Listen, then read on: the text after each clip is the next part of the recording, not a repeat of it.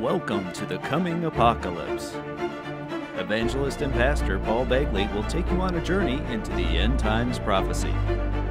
He'll examine current world events and explain how they relate to the end times.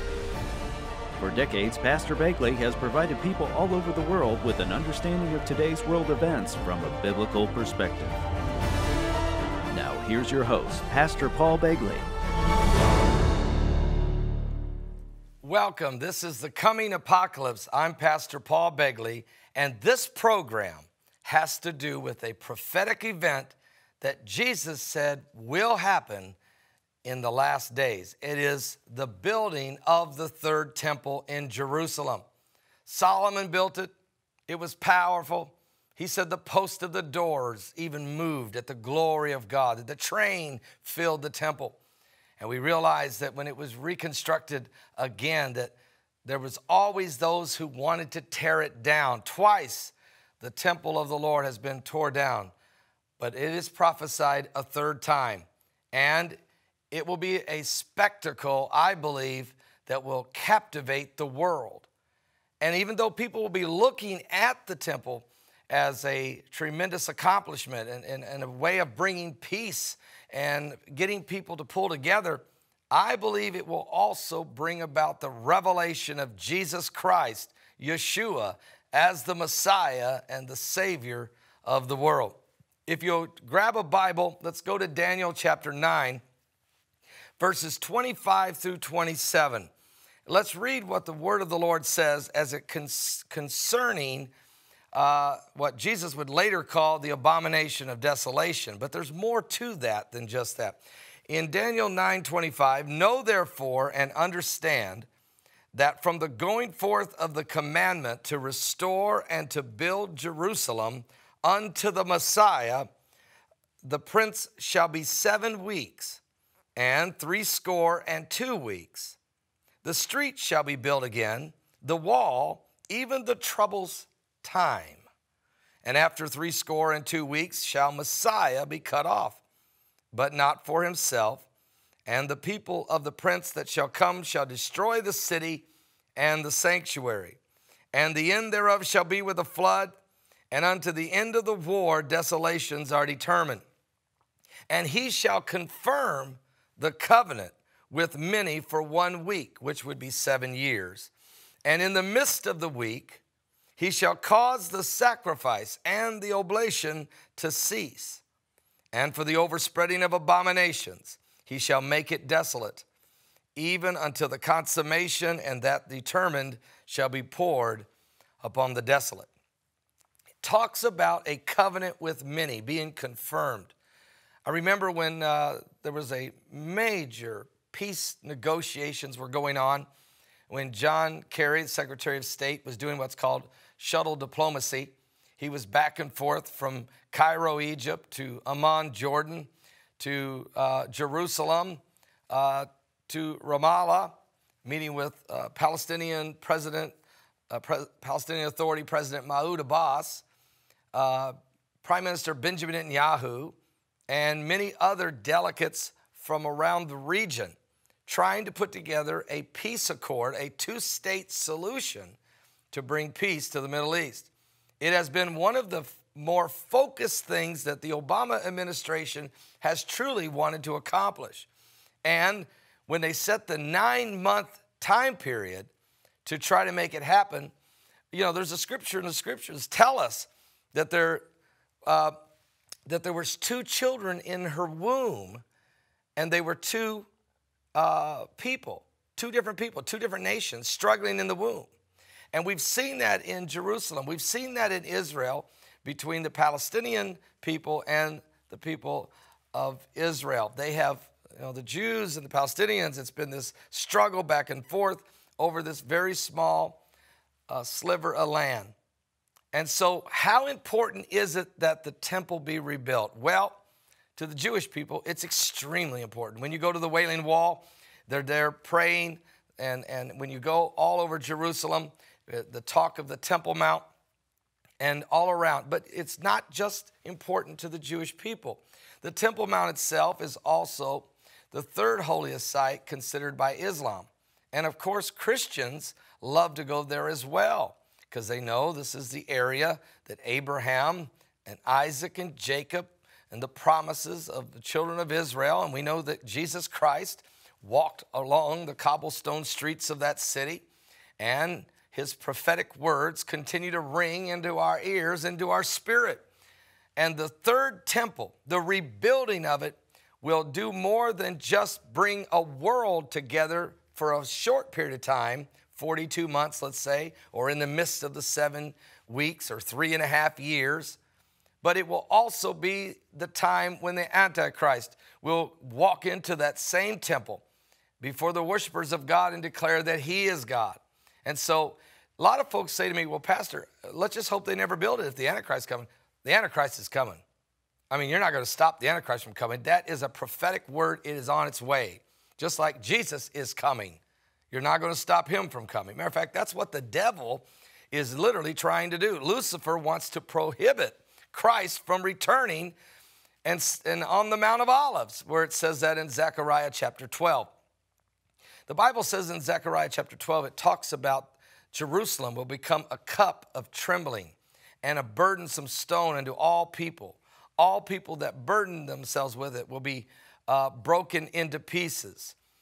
So we have in Zechariah 12, verses 1, 2, and 3, a significant prophetic word from the Lord, from the prophet Zechariah, that Jerusalem will become this place of trembling. Why? It's because of the Temple Mount and the rebuilding of the temple. Now, in Matthew 24, Jesus said these words in verse 15.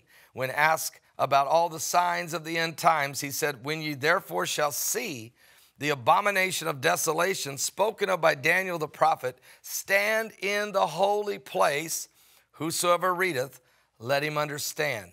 Jesus is referring to Daniel 9:27, the covenant that will be confirmed, and the fact that the abomination of desolation will take place.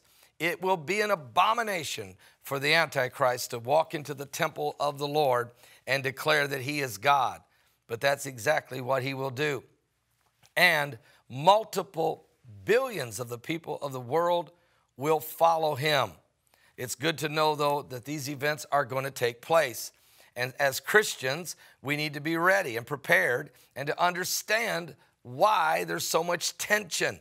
I mean, the 3 religions of the apocalypse have got to be Christianity, Islam, and Judaism. They're all converging on the same spot. Now, I was blessed to go to the Temple Mount this year, to walk up on the Temple Mount, and I actually walked all the way around the Dome of the Rock. There were Jews there, there were Christians there, there were Muslims there. The tension up there, you could cut it with a knife. Yet at the same time, I realized the importance of the events that were about to unfold. And I was blessed to meet Rabbi Yehuda Glick, which we plan on in the upcoming programs, interviewing him right here on this network. Let me just say to you that when I met with him, he had already been shot 4 times. In October of 2014, a Palestinian, a would-be assassin, drove up to him in a motorcycle, got off, and shot him point blank 4 times in the chest. He hollered, of course, Allah Akbar, and said to Glick that he was an enemy of Allah. Glick survived this assassination attempt and told me that he said, when I was unconscious, the Lord came to him and whispered in his ear and said, Yehuda, I love you. Now that he has survived it, I interviewed him, and it's on YouTube. If you go to my YouTube channel 34, you can find it, where it's a 4-part interview on YouTube. I think you'd really enjoy it. But the next interview coming, that's going to be right here on this network, will be powerful. And so I want you to be prepared for that, because the timing is incredible. He just got back from Turkey, where he met with some of the Islamic leaders, and they discussed the Temple Mount. They discussed the temple. Now, there is blueprints already been drawn up by the Temple Institute there in Jerusalem, and even Prime Minister Benjamin Netanyahu has looked at these blueprints and says that these make a lot of sense. Now, what they are it would be a modified temple on the Temple Mount adjacent to the Dome of the Rock. In other words, the Dome of the Rock and the temple would be on the same mountain together. There would be no outer court because there's not enough room for an outer court. And that's exactly what the Bible says is going to happen in the book of Revelation, chapter 11. I mean, it's incredible. Let's read from there. This is a chapter that tells you just how important and how really in time prophetically things are developing. If you go to Revelation chapter 11, verse 1, and there was given me a reed like unto a rod, and the angel stood saying, rise and measure the temple of God and the altar and them that worship therein.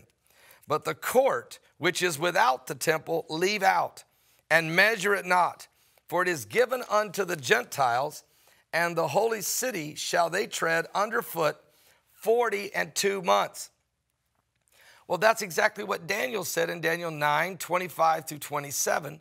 It says that in the midst of the week, which is 3.5 years of the 7-year period, or 42 months, 3.5 years, there will be a temple built, and at the halfway point, look what happens in verse 3.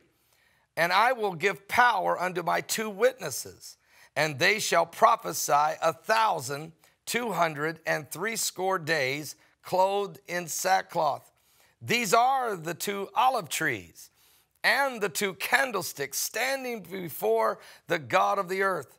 And if any man will hurt them, fire proceedeth out of their mouth, and devoureth their enemies. And if any man will hurt them, he must in this manner be killed. Now, Jesus knew that the event of the abomination of desolation was coming. And he also knew that this would bring about the climax, if you will, the moment of truth, when the world begins to realize, who are these 2 witnesses now? Clothed in sackcloth, preaching with the power of God. And here's their message: Yeshua is the Messiah. And they will preach that Jesus Christ is the Son of the living God.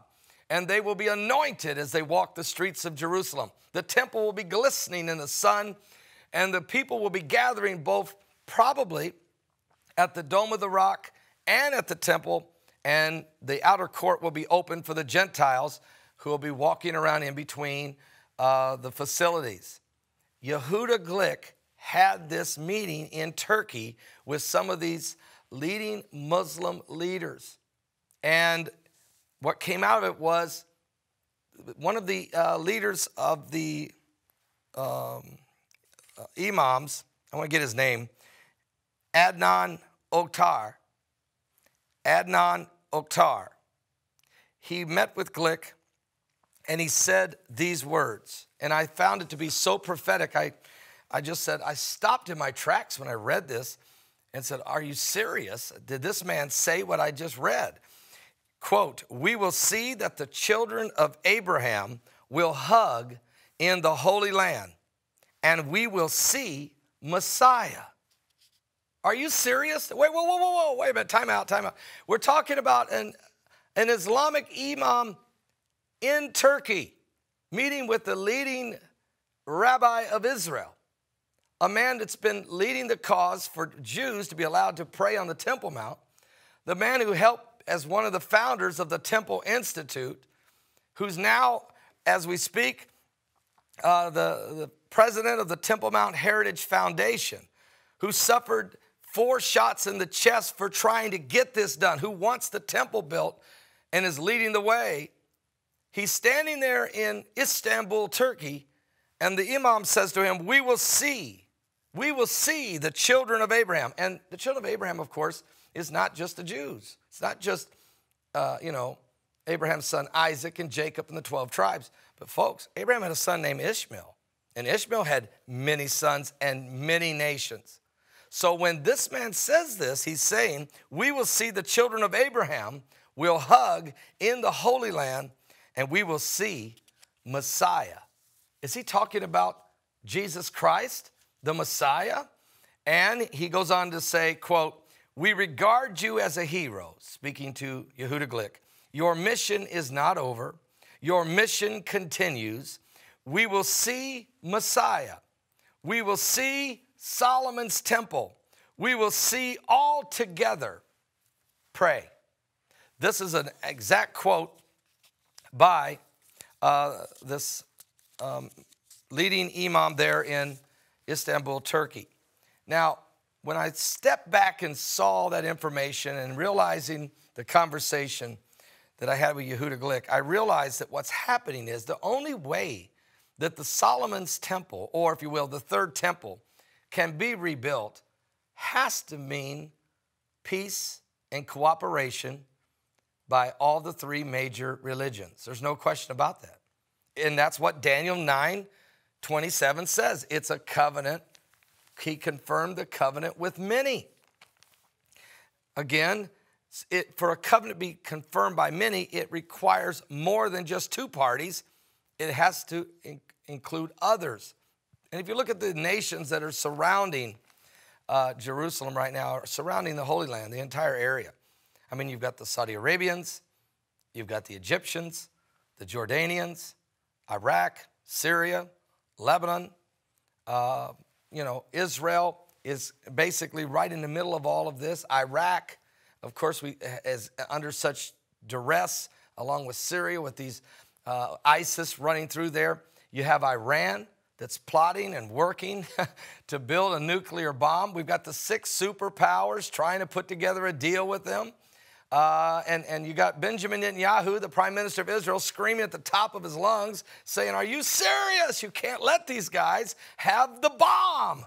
But at the same time, we understand that Benjamin Netanyahu, who was prophesied over at his brother's funeral by Dave Evans. And Dave Evans walks up to the young Netanyahu and says to him, "Thus saith the Lord, thou shalt be prime minister of Israel, not once but twice, and see the rebuilding of the temple." Here's what's unbelievable about that prophecy. Benjamin Netanyahu became prime minister in the 90s, that's once. And now he was reelected again, that's twice. And he has seen the blueprints to the third temple. Folks, you cannot have more biblical prophecy situations in current world events developing like we've never seen before. We've never seen anything like this. We know we're on the verge of something major taking place. And the whole time you see these things, it should help us all know that Jesus Christ, the Son of the living God, will be coming soon for the bride. He is going to come. He is coming. Are you ready? I tell you something. Those of you watching on television, I just pray that God is blessing you. Matter of fact, we have seen such an impact from television. It's just immediately a bump, big time, of folks coming to our ministry, find out about us. We believe that, folks, that the television ministry of LaCie Broadcasting and others, this is how you get the gospel to Jesus Christ. And so, if you will, tell others, let people know about the Coming Apocalypse broadcast. Tell them, look, there's some guy, he's out of the cornfields of Indiana. He's a little bit crazy, but he's really, really serious. And when you get into the Word of God, it makes a lot of sense. Let them know that he cares about salvation. Let them know that this is the end times. And it's remarkable the things that's happening right now that pertain to the Word of God. So do this and be blessed of the Lord. I tell you something right now. I'd love to just share with you that the temple, for me, I got Jesus. I don't need the temple to be built. It doesn't make me any difference. But I study the Word of God and I understand there are biblical prophecies that are going to come to pass. And these are not the only ones. Earthquakes in divers places, volcanoes erupting. Jesus said these words in Luke 21, verse 25 through 28. He said, "For there shall be signs in the sun and in the moon and in the stars, and distress of nations with perplexity, the sea, the waves roaring, men's hearts failing them for fear of things coming upon the earth. For the powers of heaven shall be shaken. And then shall they see the sign of the Son of Man coming in the clouds with power and great glory."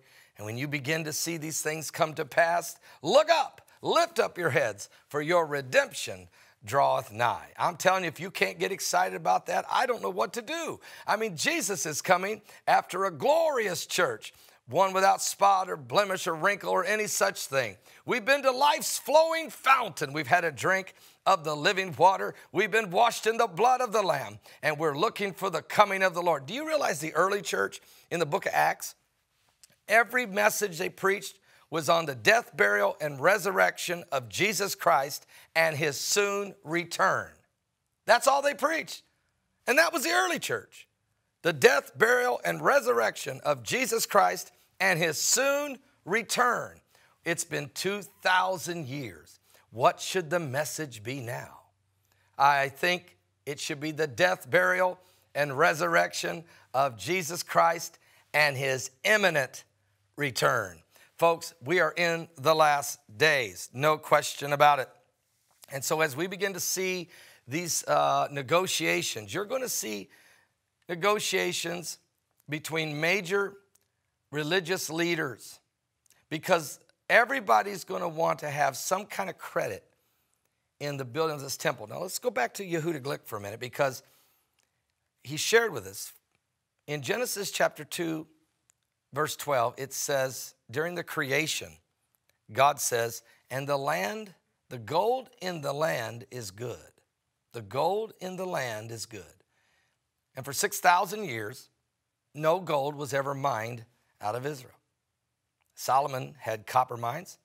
They did trading and bartering to get the gold they used for the temple of the Lord, as well as the trees out of Lebanon, the cedar trees. Okay? But Yehuda Glick and his group of those that have been investigating, looking for minerals, precious stones, have uncovered a vein of gold in Mount Elat worth somewhere between $1 and $10 billion. And so Rabbi Yehuda Glick says, and he owns the mineral rights to it. He was given that permission from the government of Israel. So he says what's going to happen is that gold will be mined and it will be used to help fund the building of the third temple, and will actually be used as the plating on the inside, the golden plating on the inside of the temple. Why in the world did this all come to pass? How in the world could this be coming together just so exactly as the scripture says? It's because we're living in the last days. We're in the prophetic hour, and time is running out. Now, I've noticed that there's some different things taking place around the world and that affects folks in many different ways. There is extreme weather patterns. There is asteroids that are racing by the earth. And they are getting more and more and more. Matter of fact, even NASA just teamed up with the National Nuclear Security Agency, and where they're going to work together to build some type of a weapon to blow asteroids out of the space before they hit the earth. Now, why would they be doing that other than the fact they know the odds are increasing because the number of asteroids are coming? The Bible tells us we will have a deep impact. I don't know when, but you can read it in the book of Revelation, chapter 8. There's no question it will take place. So if you know that these things are increasing, earthquakes, different diseases, whether it be Ebola or some others, if you can see all of these signs, can you see the signs of the time? In other words, what's coming together right now is an apocalyptic scenario where God is saying this world's coming to an end, but I'm going to give a new heaven. There will be a new heaven and a new earth wherein dwells righteousness.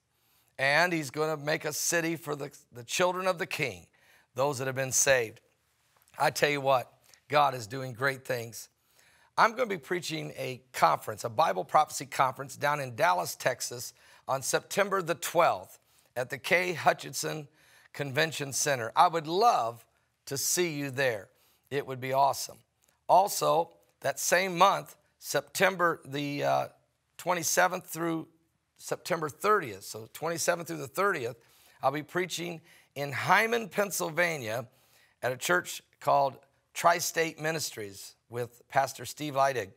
It is a powerful church on fire for God, and we'll be preaching a blood moon revival as the fourth and final blood moon of the 4 blood moon tetrad will appear. It's a super blood moon, and it will be visible from Jerusalem, and this will be the Feast of Tabernacles. And oh, by the way, you will not see a 4 blood moon tetrad again on 4 high Jewish feast days for 400 and some years. Or in other words, this is it. What will happen? Well, let's wait and see. Look at the events that's surrounding Israel right now.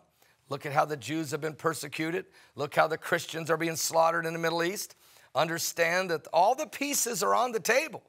I mean, if this was a puzzle, it's 80% done, maybe more.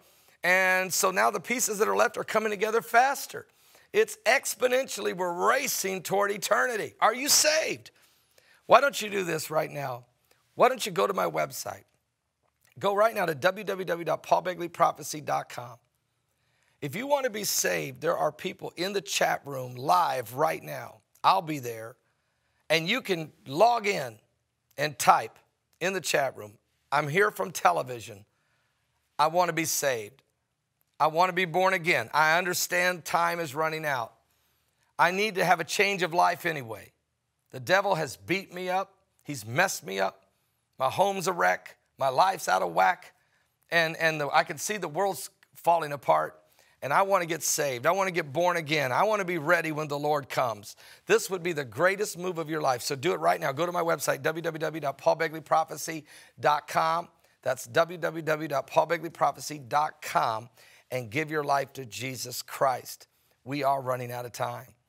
I'm telling you, God is moving in the midst of our people, and he's coming soon. And when he comes, he'll come like a thief in the night. When we least expect it, here he will be.